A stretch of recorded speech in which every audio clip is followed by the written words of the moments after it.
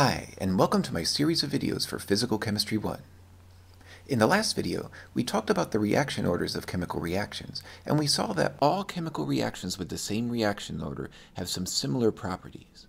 For example, all first-order reactions have reactant concentrations that change according to this equation.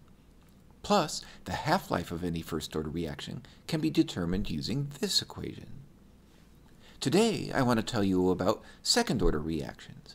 As I mentioned in the last video, first and second order reactions are by far the most common, so once you know about those two, you'll have some powerful tools that you can use in your own research when you're making new discoveries. So, let's talk about second order reactions. As I mentioned earlier, these are very common in nature. Suppose we have this simple second order reaction. Just as with our earlier example, we start with one reactant and we get one product as a result. What will be the rate law for this reaction? From our previous discussion, you know that the rate law will be rate equals K times the concentration of each reactant raised to an exponent. Since this reaction only has one reactant, that means A will be the only reactant in the rate law. Also, since we know this is a second-order reaction, we know that the exponent is 2. Just as we did when we looked at first-order reactions, we want to get an equation that connects the length of time the reaction's been going to the concentration of the reactant that still remains. To do that, we need to use a little calculus. We'll start with the rate law for a second-order reaction like this one. Since there's only one reactant, the rate law must be rate equals K times the concentration of A to the second power. Let's put the definition for the rate that we learned in class into this equation. The rate is the change in concentration of A over the change in time. Also, remember that because A is a reactant, that means its concentration is decreasing, so delta A is a negative number. That means we need a negative sign in front of the rate. Now's where the calculus comes in. We can shrink the change in time and concentration down so that they're infinitely tiny, so we're taking a derivative, and that means we use dA and dt instead of delta A and delta t. Our next step is to perform the separation of variables technique, which you learned about in the last video. As we saw there, this means we want to get our two variables, concentration and time, on opposite sides of the equal sign. We'll do that by multiplying both sides by dt, so that time is now on the right side of the equation. Next, we'll divide both sides by the concentration of A squared. So now the concentration is only on the left side. So now all the concentrations are on the left, and all the times are on the right, and our separation of variables is done. Our next job is to get rid of the derivatives by integrating the equation. We integrate each side of the equation separately. I'll do the right side first because it's a little easier. On the right, we have K times dt, so we'll integrate that. The first thing we need to do is think about what the limits of the integral are. Since the variable we're integrating over is t, our limits are the beginning and ending times. The chemical reaction we're looking at starts at time 0, and it keeps going until some later time called t, so those will be the lower and upper limits. Now we can solve the integral. K is a constant, so we can pop it out of the integral, and that means our integral is just the integral of dt. From calculus, you should know that the solution of this integral is just t. We apply the upper and lower limits to this, which gives us t minus 0, or just t. That gives us a value of kt for the right side of our equation. Now let's solve the integral on the left side. The limits for this integral will be the concentration at the beginning of the reaction and at a later time called t. Let's call the initial concentration A0, since it's the concentration at time 0, and the ending concentration AT. Now we solve the integral. To do that, I'm going to rewrite the fraction as the concentration of A raised to the power of minus 2. Writing it that way might make it a little easier for you to see how to solve this integral. From your memory of the calculus course you took, you might know that the solution to the integral is negative A to the minus 1, which we can rewrite as negative 1 over A. Don't forget, we also had a negative sign in front of the whole integral. So when we apply the limits, we have the negative of negative 1 over at minus 1 over a0. Let's simplify this by canceling some of the doubled negatives, which gives us a final equation of 1 over at minus 1 over a0 equals kt. And that's it.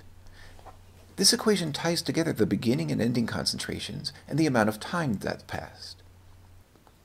This time, our equation doesn't have a logarithm in it, but all the other symbols still mean the same things. We've got the final and initial reactant concentrations, the rate constant, and the amount of time. Let's try using this to find the amount of time needed for a reaction. Suppose we have this second-order reaction, which has a rate constant of 0.543 molars to the minus 1 times seconds to the minus 1. If the initial concentration of nitrogen dioxide is 1.65 times 10 to the minus 2 molar, how long will it take for the concentration to drop to 1.00 times 10 to the minus 2 molar? We'll use this equation to find the amount of time. We know the two concentrations and the rate constant, so we'll plug those into the equation. When we subtract the two fractions on the left, we get 39.39. Next, we solve for t, and we get 72.55 seconds. So that's how long our reaction takes. Notice that K has units of molars to the minus 1 times seconds to the minus 1. That's different than the units we had for K in a first-order reaction. As I mentioned before, the units of K are different for different reactions, so you want to be careful when you determine the units of K. Let's try another problem. Suppose we perform the same reaction, still starting with a concentration of 1.65 times 10 to the minus 2 molars. What will be the concentration after the reaction's been going for 1.5 minutes? We use the same equation as last time, but this time our unknown isn't T, it's the final concentration, At. So, first we'll plug in all the other data. Don't forget that the rate constant has seconds in its unit, so we need to convert the time into seconds. We solve the right side of the equation, which gives us 48.87 molars to the minus 1. Next, we add this fraction to both sides, which gives us 109.5 molars to the minus 1 on the right side. When we solve for At, we get 9.13 times 10 to the minus 3 molar, so that's our final concentration. Now, just as we did for first-order reactions, we can calculate the half-life of second-order reactions. We do that by remembering that at the half-life, half the reactants have been used up, so the concentration of reactants will be half the original concentration. We'll put that down here in the denominator of the first fraction. That gives us 2 over a0 for the first fraction, minus 1 over a0 for the second fraction. When we combine those, we get 1 over a0. So that's the equation for the half-life of a second-order reaction. Let's use it. What would be the half-life of the second-order reaction we had in the previous question? We know the rate constant and the initial concentration, so we'll plug those into our equation. When we do, we get 112 seconds. Now let's take a second and review what we know so far. We've looked at both first and second-order reactions, and for each of them, we got an equation that ties the reactant concentrations to the time of the reaction. We also got equations for the half-life of each type of reaction, which are these. Let's look at those two half-life equations a little more deeply. As you can see, they're very different. The one for second-order reactions depends on the initial concentration. As you can see, the higher the concentration is, the shorter the half-life will be. That's very different from the half-life for a first-order reaction, which is always the same no matter how much material you start with. Clearly, the way the half-life behaves depends a lot on the reaction order. It would be nice if there were an expression for the half-life that we could use for any equation, no matter what the reaction order is. And there is an equation for that. Once again, calculus will help us figure it out. Here's how. Suppose we have this generic chemical reaction again, but this time we don't know what its reaction order is. Let's find a way to get its half-life. We'll start with the rate law, which is this. Since we don't know the reaction order, we'll just call it N.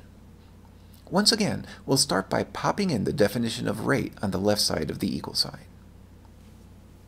Next, we perform a separation of variables. First, we move dt to the right side.